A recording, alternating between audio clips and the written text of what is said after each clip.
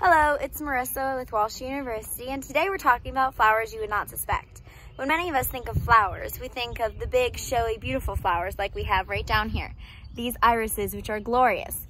But every plant has flowers. So why isn't the whole woods covered in color? Well, we're going to talk about that today, and I'm going to show you 3 different families of plants that don't have the typical, showy, beautiful flower. The first unsuspecting flower we're going to look at is from the arum family. These flowers consist of spathe and spadix. The specific example we're going to look at is Jack in the Pulpit. So let me show you. Here's your first unsuspecting flower. And we are inside a Jack in the Pulpit. See these little buds down? Little like puffs down here? These are the actual flowers. But the way we identify this is a Jack in the Pulpit. This most people consider, okay, if there was to be a flower, it would be this whole thing. But this is actually the leaf, which is a bract. It's a modified leaf, and it's called the spathe. And then this column here is the spadix. And the flowers are embedded, tiny, tiny, tiny little flowers embedded here. Some of them are green and yellow, and this one, we see them right here at the base, which I showed you previously. And that is the first unsuspecting flower from the Jack in the Pulpit. The second unsuspecting flower we're going to be looking at today is from the Poaceae family, the grass family, which is identified as it is hollow and jointed, which means it's solid at the stems where the leaves come out. So here we are, and here's some grass flowers. This one right here, as you might say, it looks a lot like little wheat shafts, and that would be true because wheat does belong to the grass family.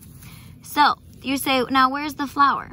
So the flowers of grass are very small. So if you see, each one of these little things is an inflorescent, which means it has multiple flowers.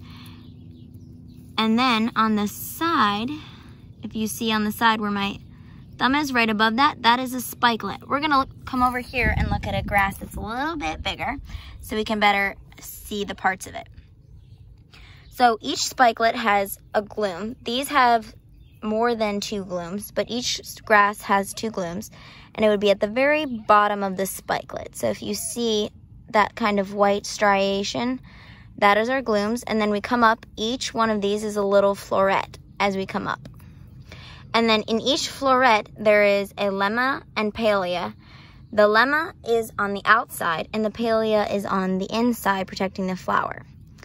It's kind of hard to see. We would have to get a dissecting microscope out here so that you would be able to see them closer. But these are the parts of a grass flower.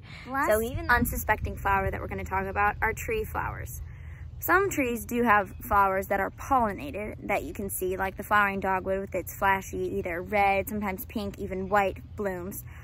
But the ones we're going to be looking at, and the ones most trees use, don't rely on insect pollination. So there's no need for flashy sepals or petals to attract those birds and insects pollinators. The ones we're going to be looking at are wind pollinated. So their main job is just to make sure that they're hanging out there and catching the wind. Some don't even have sepals or petals on them because that would just inhibit the wind from carrying the pollen. So we're gonna look at one. So here are some tree flower examples. And as we can see, what looks like to be petals are actually stamen, and nothing showy or flashy. These ones are a little dried up, so it's hard to tell between the parts. But this is going to be your allergy causers. This is the male part of the flower that we're looking at right here, these stamens, and they're going to be releasing all that pollen to swirl around in the air that's going to make you sneeze a lot. Most tree flowers come out before the leaves so that the wind, they have direct contact with the wind. And these ones are dried up, which explains it because most of the trees in this wood have their leaves. So these are some old tree flowers that I found on the ground. And this wraps up my 3 unsuspecting flowers. Remember, flowers come in all shapes and sizes, and each one is beautiful in its own way.